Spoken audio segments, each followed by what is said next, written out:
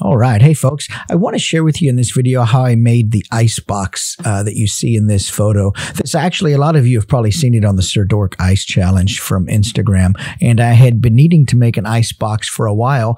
And since it was an ice challenge, I thought, well, this was the perfect opportunity to get it done. So if you look at this image, I mean, it's, just the icebox itself, it's just full of texture.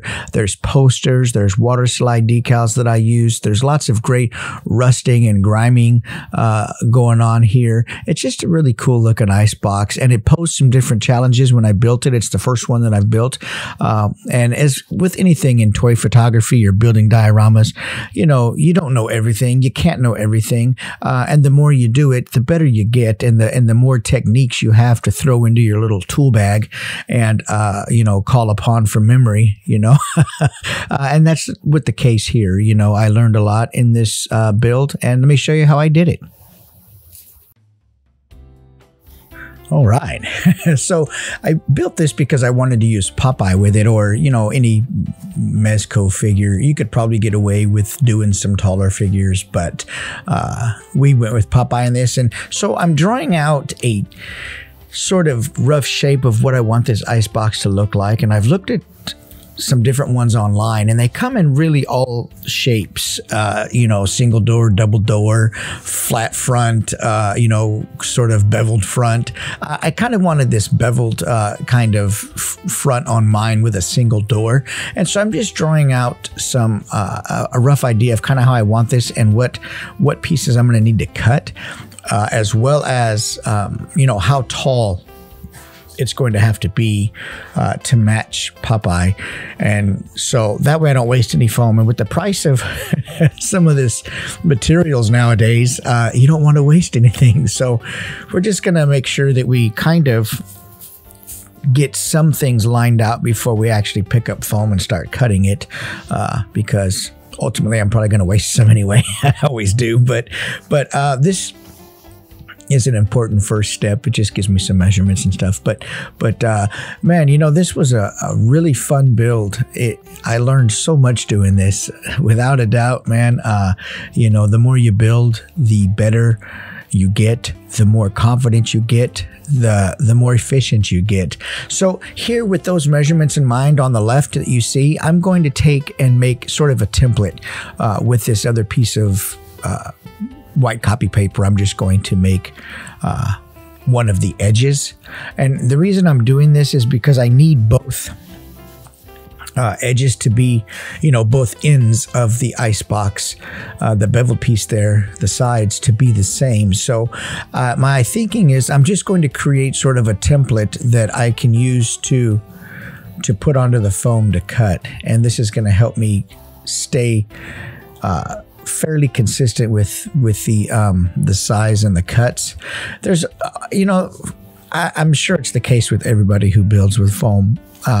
There's always, with the measurements and things like that, there's always a little bit of excess, or a little bit that's off, a little tiny bit that you have to trim and detail out, as you go. For me, no matter how many measurements you make and how much you cut, there's always some little, very variable that you have to adjust along the way. And so, and this is foam, it's not concrete and wood. And so you're dealing with, paper backing and foam inside and textures and things like that. You have to learn how to mask, and you have to learn how to hide and paint over and seal. But, it's a fun process. So here, like I say, we're just making this side piece, and sometimes what I do is I use the lines on my blue mat there to make sure that I'm making straight lines with the ruler, and that's what I'm doing here. I'm just lining that ruler up on the edges. You can see there's a grid on that blue mat, and so it's pretty helpful. And here we're gonna look at that. I got an end piece, and I think it's going to match Popeye pretty decently. When you look at these and you scale them or you're trying to scale them, I look at them on Google and I, use keywords like man standing next to icebox, real technical terms, right? And I'm trying to see where these ice boxes kind of fall, as far as how tall they are, with a man standing next to him, where they might come up like to his waist, or if he's going to reach into the door and grab ice, about how tall the door needs to be. I try to be kind of I don't want to say accurate, but it needs to be somewhat accurate. And when you're trying to build stuff for using different size figures, you kind of want to, I try to kind of fall right in the middle somewhere. I don't want to build something just for one figure and then, I can only ever use that one figure. Fortunately, the Popeye, he's Mezco and he's 112, so I can use it for quite a few different figures. But anyway, so now that we've got a template, we're cutting, I've begun to cut some foam, and you can see my template up there with the blue tape on it. I just covered it up. We got all the pieces cut that we need for the sides and the bottom. And we're going to go ahead and start gluing these rascals together with my Gorilla Glue sticks. And I went with the Gorilla Glue, hot glue on this, because it's going to be fast and it's going to be strong. And that's what I need. There's going to be some moisture and different things that we're going to need to put on these pieces of foam, and I want to make sure that if I use tacky glue, it would come apart and it would warp. So we need to use the pretty durable glue on this. So now that we've got the sides, the back, and the bottom put on, I'm measuring this front piece, and one of the things about this front piece is I wanted to find a way to do it all in one piece. As I said before, it's a learning process. And so now that I built this box, the next time I build something like this, I know how I can get the front done in one piece. And the benefit of that is you have a smooth front piece that you don't have to fill in gaps later to make it look smooth. It's just one smooth, solid piece. And so anyway, I have an idea how to do that next time. But that's what we're doing here. I'm just getting a measurement from top to bottom and writing that down. And we're going to break that front up into two pieces. A bottom portion, you can see like on my sketch there's going to be a bottom portion and a top portion of the front. And they're going to meet and create a crease that later I'm going to fill in. But for now, we're going to get this cut and start getting it together. And sometimes, you're putting something together and you're like, oh, this looks like garbage. And it's easy to psych yourself out and think you're not making any progress. This looks like crap. But just keep going, man. I battle with the same things, but at the end of the day, all we're after here is a box that sits flat. At the end of the day, that's all I'm trying to make right here, is a box that sits flat and has a certain shape to it. That's all this is, man. So don't beat yourself up. And I try to tell myself that too. But we're coming up pretty good here. We're making this ice box from this white foam board, and this is the white foam board I bought at Michael's. It's not one that is from the dollar store, because I wanted to keep the paper on this, and I needed one that was a good quality. So I did buy the white foam board, and it was probably, they stroked me on it pretty good. For a piece of foam with paper on it, Michael's is about $6 a board. God. Anyway, I won't get into that, but that's why you don't want to really waste this, and I keep all my scrap pieces. So here is what I always do, and I'm trying to, if you look what I did, I measured for the foam on the outside of the frame, but that added a thickness and a bulk to the machine that I didn't want. So now I slide it to the inside and I recut the piece. Speaking of waste, but it's a good thing I caught this. I just didn't like the way it looked sitting outside, and I should have measured inside to inside, which I ended up doing and fixing and cutting and gluing, and it is now dry. And here's where we're going to clean up a little bit of the excess little pieces of foam that might stick out a little bit here or there. We just want this to be a square piece, and I don't mean square in shape, but I mean I want it to be square and flush. I want the edges to all be flush, and I want it to sit flat. So instead of sanding, I get out my old Dremel with a sanding drum attachment on it, and I just start really lightly going over the edges until everything is really as flush as I think I can make it with the Dremel. And you know, and I do this every time, but it's just because I'm too lazy to go outside. And sometimes I'm building this stuff and it's like 3 in the morning and I can't really go outside because it's too cold. But this creates a bit of dust. So keep in mind that if you're going to be doing sanding and you're inside a studio that you also do photography and 3D printing and other stuff in, you might want to cover stuff up or put a mask on, or just do this outside if you want.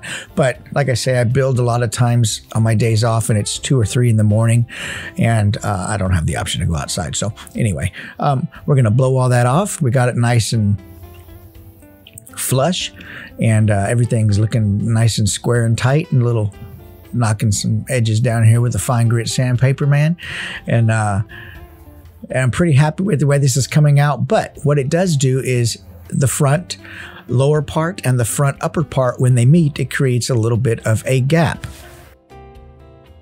So I decided to fill that gap in with a little bit of this wood glue. I had tacky glue, I had wood glue, I had hot glue, I had sheetrock mud.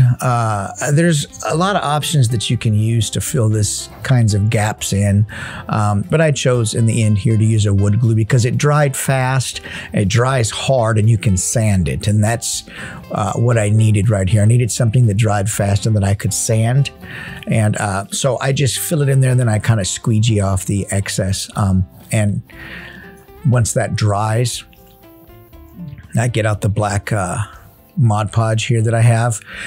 Now, the reason that I want to use black Mod Podge on here, well, it's not important the color, firstly. It's just what I have. But the reason I want to go over this with Mod Podge is because I'm going to spray paint this flat white. And spray paint and foam don't mix very well. It will eat the foam away. And so anytime I put any textures or anything over the paper, it's going to buckle if I add water or any type of moisture, paint or anything to it. So I need to seal that paper and that foam, and that's what the Mod Podge does here. It seals it all up, and we're good to go. And we can paint this now without worrying about the paper separating from the foam or the foam being eaten away from the spray paint. And so it doesn't really matter the color Mod Podge you have. I use black because it's just what I use. And now that we've got the door on and the first of the painfully process of water slide decals.